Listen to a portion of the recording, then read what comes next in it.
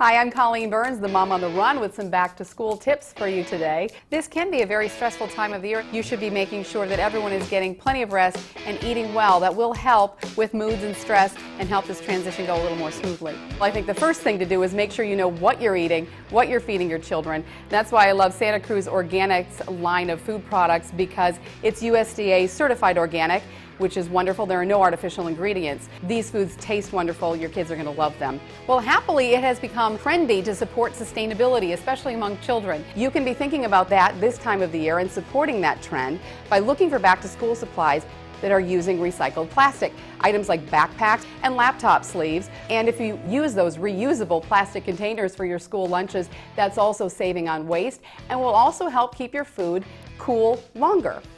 Those are some good tips for you for this back-to-school time of the year. Get organized, get ready, and have fun. It's a fun time of the year, especially for those little ones. Learning can be very exciting.